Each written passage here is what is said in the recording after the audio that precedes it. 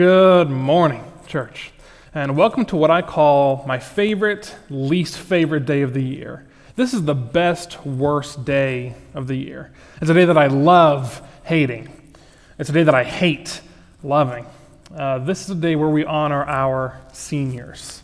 We have 9 graduating seniors in our class, and I can't express to you how wonderful these people are. Especially concerning the fact that they had to go through what they had to go through this year, with much of their year being taken away from them, much of their graduations being so different, even here meeting as we would on a normal Sunday morning to honor and surround them with prayer and to give their blessings from God and all this kind of stuff, but unfortunately it's not working out that way. So I can't express to you how wonderful these 9 graduating seniors are, and today's a day where we get to honor them. Would you please join me in prayer before we start? Father God, we thank you so much for this day, God, a day where we can think about the ways you've blessed so richly this congregation with these seniors. God, I pray that this focus is all on you, especially through them. God, the future that's uncertain for many of them, the future that's uncertain for all of us, but God, for them to go out boldly into the world, God, away from high school, away from everything that's past, and now walking forward, God, to become even more independent children of you. In Jesus' name we pray, amen. To begin this morning, I thought it'd be a special treat if we would actually be able to see some of the senior pictures from some of the parents of these kids. I want you to guess who this first pair is. Any guesses? No matter what, we need to bring that hairstyle back. This is Chris and Clay Cox, the parents of Avery Cox. What a fantastic throwback that is, and I hope you're enjoying that, Avery, and showing that how it should be. How about this one next up? This mustache absolutely has to come back. This is the one and only Dave Dales, father of Jace Dales, one of our graduating seniors. The next picture we have, any guesses on this one? This is Anna Perrin, Ariel's mom. Next up, how about this one? This one might be a little bit more tricky for you. Here we have Dave and Sarah Vogeltans, parents of Ellen Vogeltans. And then the final one right here might be one of my absolute favorites. Look at that hair, Jeff. Again, I start on the official petition, bring it back. But that's fantastic. And I love seeing these senior pictures of these parents because you can almost sometimes see a lot of their kids in them.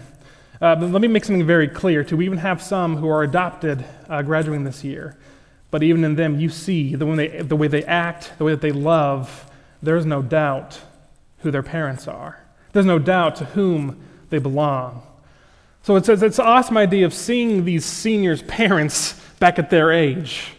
And I always wonder about the life that they led and things that they did and how they relate that to their kids, because now their kids are stepping out all on their own. What an incredible gift it is to have parents. What an incredible gift it is to have someone, even if you don't have a mother or a father, but someone you can call your parents who love you and take care of you. So no matter what your case is now, as you're a graduating senior, understand that you have an entire world of love around you, especially here for you. There are a couple pictures that I still absolutely love showing.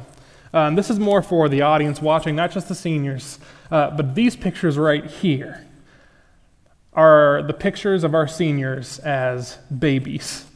Now, I wasn't here to see them in this state. I wasn't here that long ago. In fact, many of you aren't able to ever have memories of them as babies, but their parents do. Seeing them as they were right over here. Can you imagine viewing these babies and understanding that the future they have set before them is going to be entirely different by the time they get to where they are now? But just in this case, they were just babies. Some of them had to worry about how much food they were eating. There's some cleaning that has to be done on one of those, by the way. I won't say which one. But I love seeing these kids as babies, just understanding that the kids we see now were once this small. And there is so much love that's still wrapped around them at every stage of their life, not just from parents or family, but by God.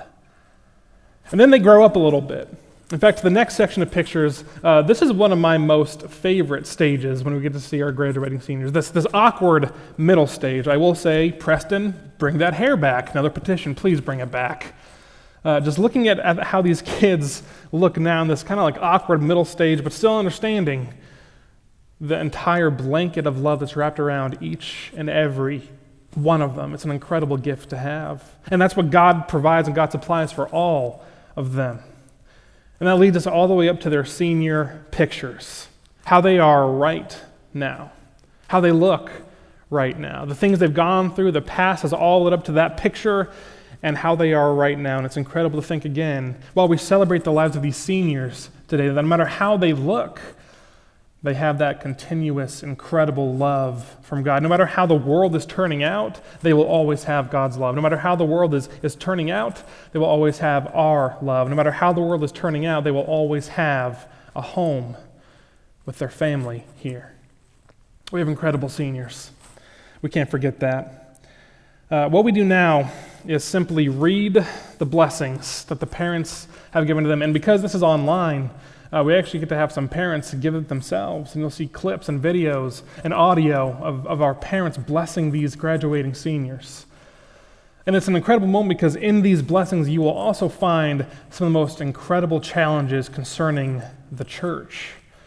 In reading these blessings, you'll see challenges that talk about how we should move on from here and how we should go on from here, not even just in the context of a senior graduating high school, but in a Christian living their lives. So this first one goes to you, Nathan Bowen, graduating senior. This is for you.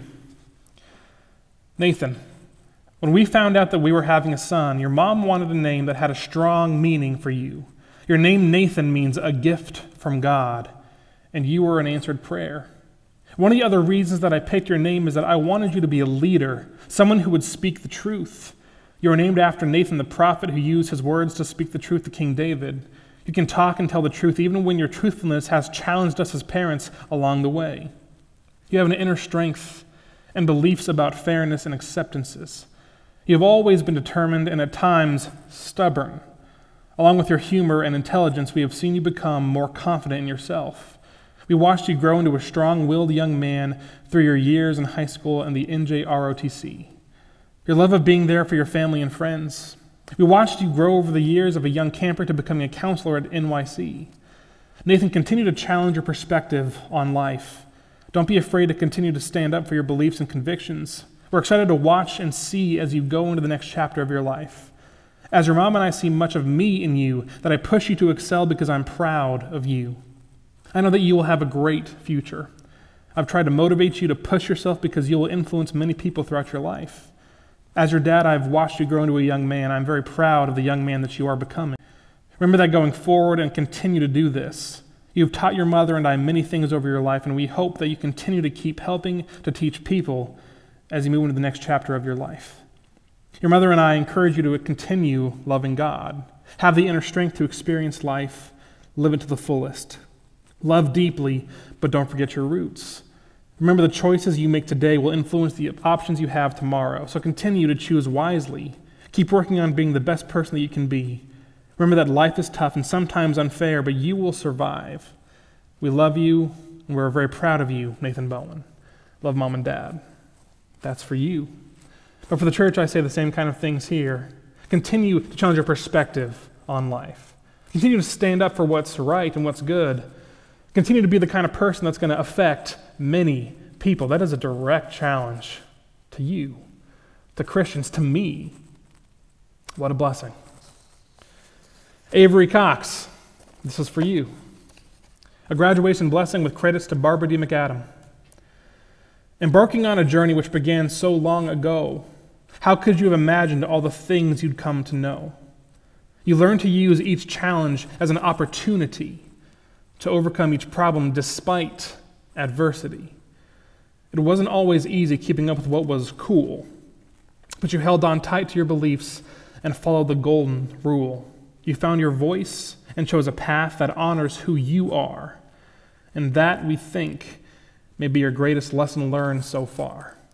For no one could be prouder of the person you've become, and that is why we're confident that the best is yet to come. May you never waste a moment wishing life was a bit more fair. Rather, use the gifts God gave you to change the world out there.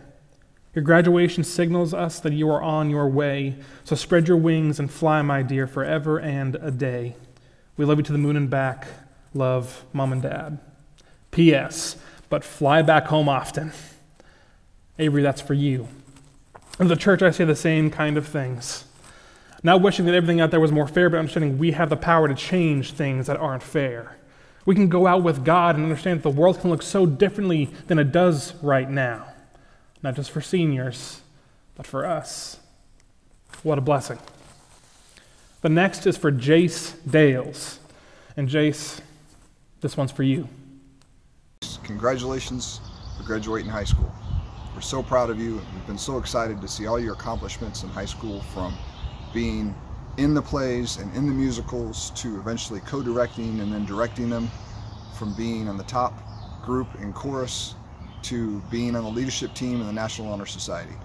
We've been so proud and so excited to watch all the things that you've accomplished in high school. But most importantly, we're looking forward to seeing all the experiences that you're going to have at Oklahoma Christian.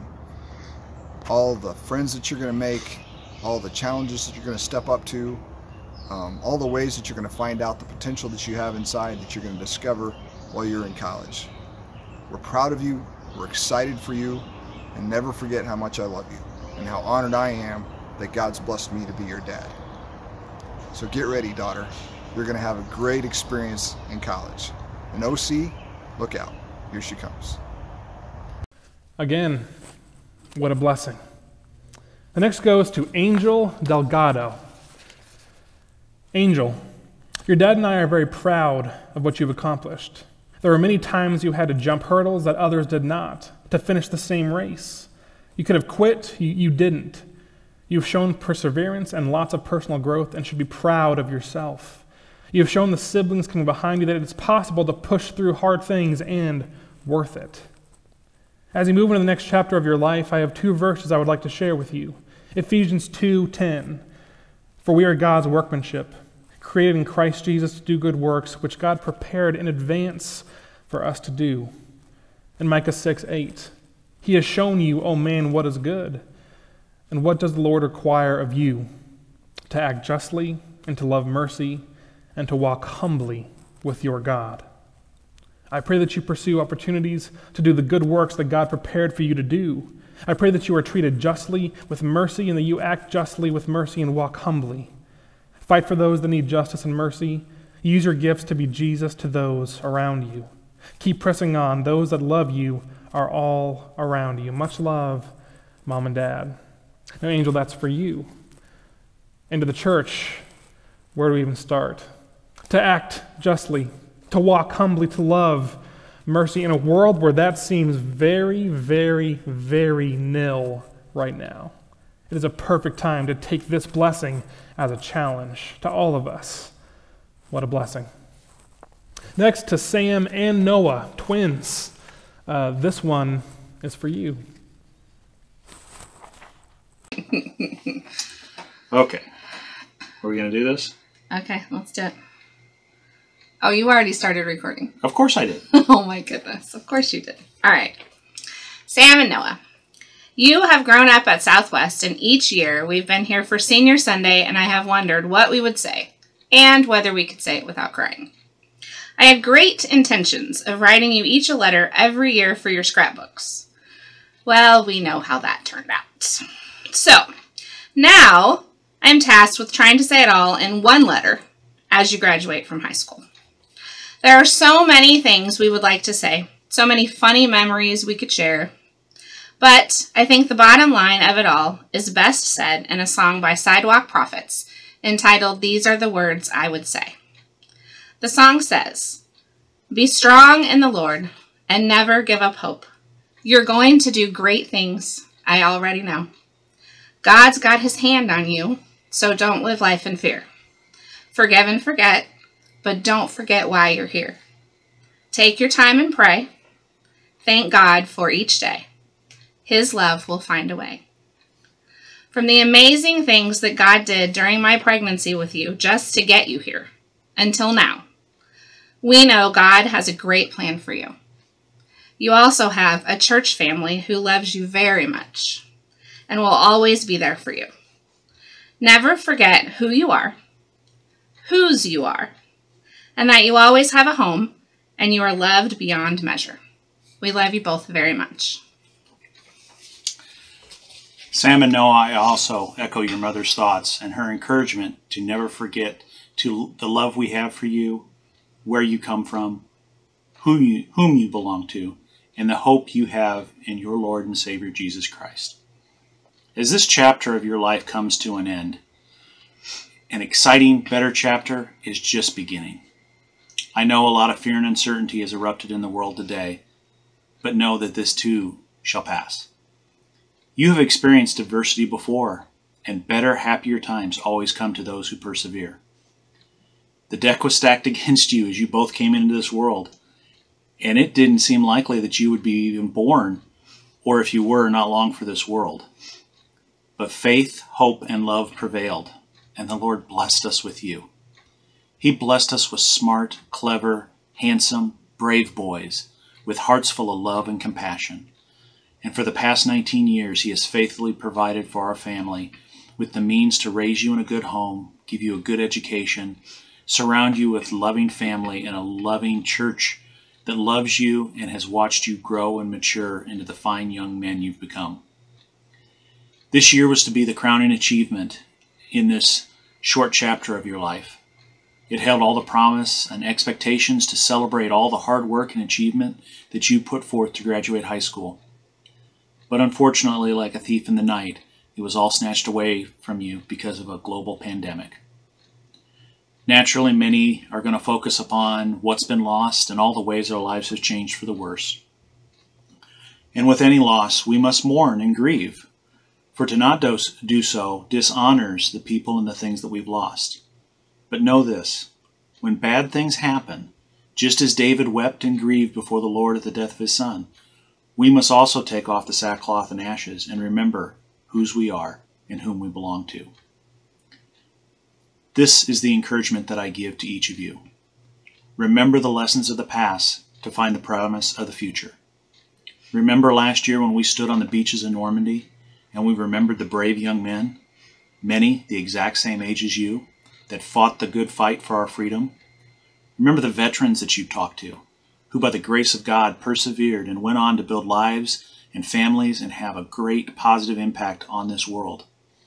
Just as you are standing today on your own beach, looking forward at an unseemingly insurmountable challenges this life will bring, know that you're not alone. With faith, hope, and love of your Father in heaven, you will overcome. Put your trust in Him and move forward, knowing that you are always in the palm of God's hand. You've been there before, and you always will be. You know the value of hard work and determination. Don't ever forget that. It's gotten you this far. But also remember that help is always available to those who are not too proud to ask for it. And always remember to give credit to where it belongs, the glory of our Lord Jesus Christ. We are so proud of you, boys, proud of your accomplishments, and so excited to see how you are going to change the world for the better. You both have my blessing and the blessings of the Lord. Don't forget that. Hold fast to His word and remember these comforting words that Jesus left with His disciples in John 14. But the Helper, the Holy Spirit, whom the Father will send in my name, He will teach you all things and bring to your remembrance all that I have said to you. Peace I leave with you, my peace I give to you. Not as the world gives, do I give to you. Do not let your hearts be troubled, nor let it be fearful. That same Spirit lives within you, Sam and Noah, and will teach you so much more than your mother and I ever could. We love you. Congratulations. We love you. Congrats. The next blessing goes to Ariel Perrin. Dear Ariel, wow, what a ride. It has been a joy getting to watch you transform from a goofy kindergartner to a goofy graduate. Just kidding, Ariel. You've grown in so many ways over the last several years. We've enjoyed getting to watch you pour yourself into those around you and live out your love for the Lord. Your fun-loving, people-loving, God-loving spirit will lead you on so many adventures. We are excited to see the paths the Lord lays out for you over the next 4 years. Thank you for your love, your laughs, and your servant spirit. We love you, Dad and Mom. That's for you. Again, what a blessing. Next we go to Preston Smith. This one is for you. In life, there are always choices. In elementary school, it was, which color shall I choose? In middle school, it was, which friends should I be with? In high school, it was, what courses will I take? Now that you have successfully completed high school, Preston, and you reflect on the past, the path you have taken, and look to the future, the path you will choose, just remember that you are not alone. Proverbs chapter 3, verse 5 and 6 says, "Trust in the Lord with all of your heart, and lean not on your own understanding. In all your ways submit to him, and he will make your paths straight." And when faced with life's choices, it is also important to remember not only who you are and who you've become, but whose you are, a child of God. Ephesians chapter 2, verse 4, 5, and 10 says, "But because of his great love for us, God, who is rich in mercy, made us alive with Christ, even when we were dead in transgressions. It is by grace you have been saved. For we are God's handiwork, created in Christ Jesus to do good works, for which God prepared in advance for us to do." Preston, we love you and pray that your paths be straight as you submit to the God who created you and pours out his grace upon you, because he loves you. And again, what a blessing. And finally, we move to Ellen Vogeltans. This is for you. Dear Ellen, we are so thankful that God placed you in our home and in our life. Words can't express how proud we are of you and all that you have accomplished during your school years. Homeschooling you and your sister has been one of our greatest joys. We would not trade a moment of that time that God has given us with you. We have seen the Lord working in your life and growing you as you have persevered through challenges in speech and debate and Teen Pact. When you didn't achieve your goal, you kept pressing on and did not give up. You serve your family in so many ways, especially baking and cleaning. As you enter this next phase of your life, we pray that you will always remember that your faith in the Lord is the most important foundation you have. It will carry you as you walk through difficult times as well as the good times. Continue to seek God and his will for your life as you walk forward. We love you. We're reminded of one of your favorite passages. "But he said to me, my grace is sufficient for you, for my power is made perfect in weakness. Therefore I will boast all the more gladly about my weaknesses, so that Christ's power may rest on me. That is why, for Christ's sake, I delight in weaknesses and insults and hardships and persecutions and difficulties. For when I am weak, then I am strong." 2 Corinthians 12, 9 through 10. Love, Dad and Mom, and Hannah, too. That's for you. In fact, there's actually a bonus one you get. This is for you. Congratulations, Ellen. I'm so excited for you. You have been an amazing sister to me. And I'm so thankful for you and all the many ways you make me laugh and have fun.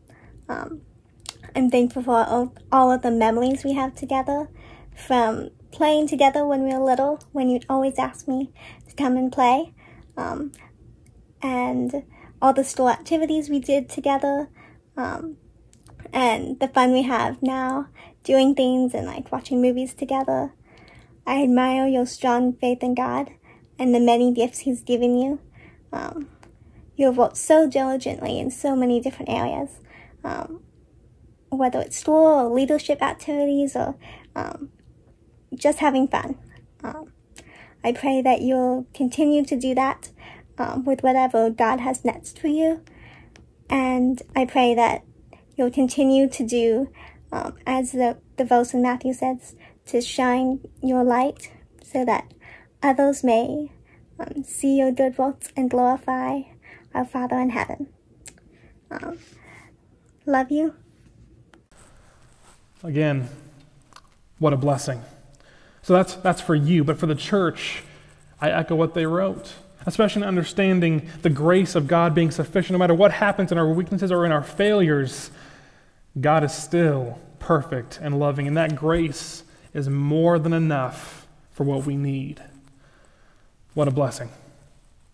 I now get to give you my blessing. See, I'm the youth minister here, and this is one of the first groups that I had my entire career here, where they experienced more of me than another minister they've had before.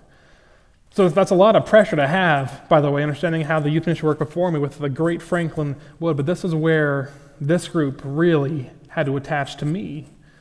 And I have so many memories with all these seniors that I can't express to you how wonderful they are. In fact, last year, Angel Delgado, one of our graduating seniors, told me in class the morning before Senior Sunday, and he said, if you cry, you owe me $10. And I said, we'll see. So I presented Senior Sunday, I went back to my seat back here, and then I got a tap on the shoulder, and Angel passed a note through the youth group up to me. I opened it and it said, I expect it in all ones up front. Signed, Angel. I'm still contesting that, by the way. I got misty, I didn't cry, but that's not the point. I have these memories of these kids that it is just so surreal to think that now they're stepping out on their own to go to a whole different world. But I want to go back to the thought at the beginning, where I said how even their parents, whether biological or not, they leave imprints, and these kids look like their parents. And that's the same kind of thing we have with God and His Son. Jesus looking just like God.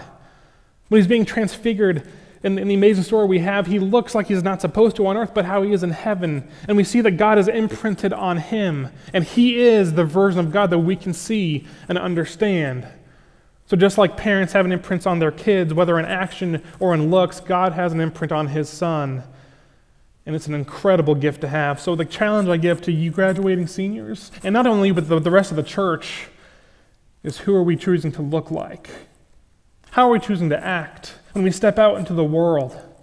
And to do that, we'll look into the book of Ephesians chapter 4.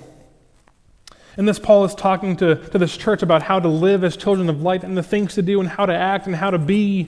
And he starts with this in verse 17. So I tell you this and insist on it in the Lord that you must no longer live as the Gentiles do in the futility of their thinking. And he goes on to talk about how they shouldn't live in these negative ways that some people are living, but instead to live in the way that God wants them to live. Picking up in verse 20. You, however, did not come to know Christ that way. Surely you heard of Him and were taught in Him in accordance with the truth that is in Jesus. You were taught with regard to your former way of life to put off your old self, which is being corrupted by its deceitful desires, to be made new in the attitude of your minds, and to put on the new self, created to be like God in true righteousness and holiness. To put off the old self and look like God. The new creation, the new thing that He's promised you, to look like God. Especially in a world that needs it the most right now. That's your challenge, to look like your Father. He keeps on saying how to live and how to react and how to do things right, and not letting unwholesome talk come out, not letting deceit or lying or all that kind of stuff. And he finishes with this. In verse 32, be kind and compassionate to one another, forgiving each other just as in Christ God forgave you. Be imitators of God, therefore, as dearly loved children, and live a life of love just as Christ loved us and gave Himself for us as a fragrant offering and sacrifice to God. To look like your Father. To go out in a world that now is so crazy with so many things happening around us that you have to face now. But to look like God doing it, that's going to change everything.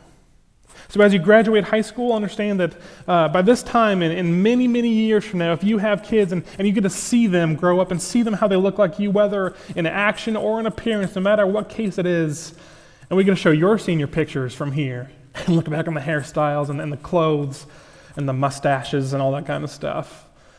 Understand God has been consistent with you since day one. From the pictures of you as a baby to the middle school awkward pictures to your senior picture now, God has consistently called you His own. That's your challenge to remember. Moving on from high school to the world in front of you that needs you more than ever to look like your Father. Don't forget the amazing blessing we have at Southwest as your family. We love you and we will miss you. And I'm trying to hold it together at the very end. I won't owe Angel $10. I'm going to fight that as much as I can. But no matter the case, understand, as you graduate high school, you never graduate from the love of God. Let's pray. Father, we thank you so much for this day. God, for these incredible seniors, the way they stepped up and they've led by example, and God, how they look like you.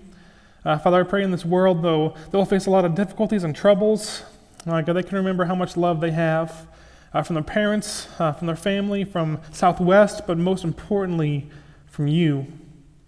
Father, I thank you for the gift we have to be together. Even though we can't be together, God, the bond we have as a family here to support these wonderful kids as they go on to the next thing.